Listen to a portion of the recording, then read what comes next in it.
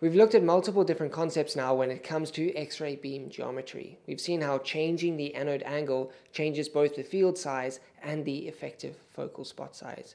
We've also reviewed the anode heel effect and how changing the anode angle, our source to image distance, as well as our field size all change the anode heel effect. And finally, we've looked at the process of filtration, both inherent and added filtration, and briefly touched on the concept of compensation filters. So multiple things have happened to our X-ray beam and they still haven't yet reached our patient. Now this is the last concept that we're going to touch on prior to X-rays finally reaching our patient, and it's what's known as collimation. Now collimation is the removal of X-rays from our X-ray beam to allow only a specific portion of those X-rays to head towards our patient. So let's have a step back here and see the entire system as a whole. We've got our X-ray tube here where X-rays are being produced. You can see how X-rays are produced in all different directions. They're isotropic, produced in 360 degrees. Some of those X-rays will make it out of our X-ray window here. They've had to go through our glass envelope, our conducting oil, and our X-ray window. All of these are inherent filters of our X-ray beam. They then go through our added filtration, a sheet of metal that we can place to further filter our beam. It now enters what is known as the collimation machine, or the collimator here. Now these gray blocks here represent lead sheets that will attenuate our X-ray beam.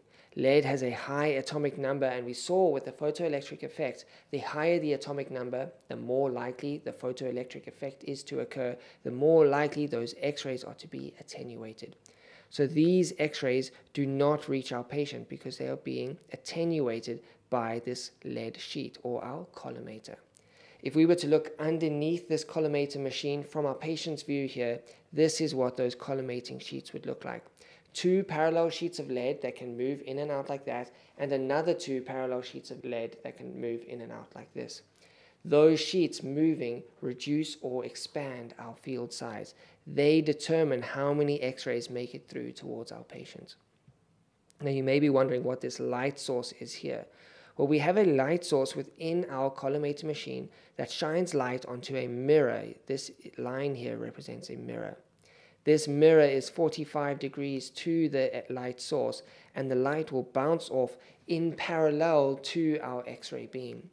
So the light that is exiting our collimator is congruent with the X-rays that are released from the collimation machine. We can't see these X-rays being released from the X-ray tube. They're not in the visible light spectrum.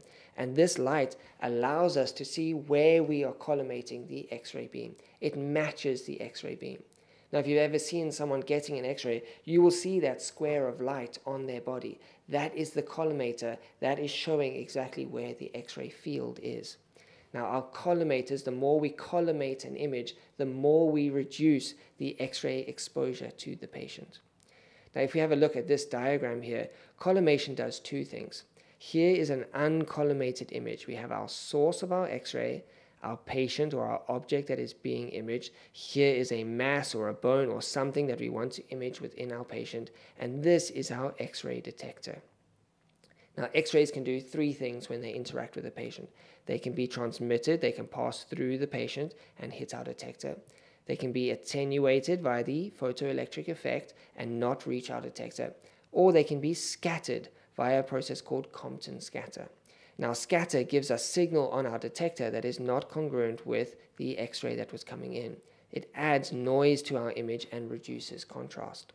Now, if we were to collimate this X-ray beam, reduce the amount of X-rays that are reaching our patient, we get a much narrower field of view here. Our X-ray field is smaller.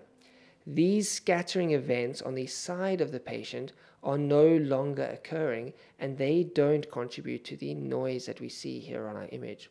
So collimation reduces the amount of scatter with our image, and what that does, it gives us better spatial resolution, there's less noise, and better contrast because we're not getting this scatter contributing to noise.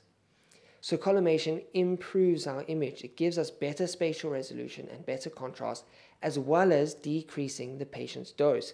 These regions of the patient is no longer exposed to X-rays. So it's a win-win here. We reduce dose and we get a better image. The one thing to note here is collimation does nothing to our X-ray spectrum. It doesn't change the energies of the X-rays that are reaching our patient.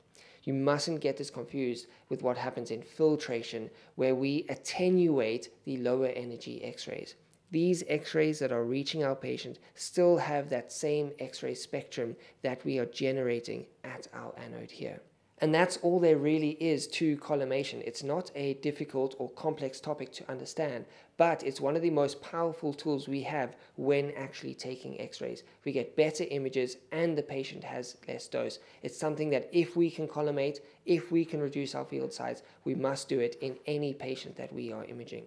Now, I've shown you a collimator that is a square like this that can create various different rectangles or squares. There are multiple different shapes of collimators. You can get circular collimators and collimators that are designed specifically for specific X-rays that we are trying to take. So in our next talk, we are going to loop back around and look at the X-ray circuit that powers our X-ray machine. We'll look at the primary circuit, the secondary circuit, and the filament circuit. After that, we can finally move on to the Bremsstrahlung and characteristic radiation production of X-ray that I've been talking about for so long. So I'll see you all in that next talk where we look at the X-ray circuit. Until then, goodbye.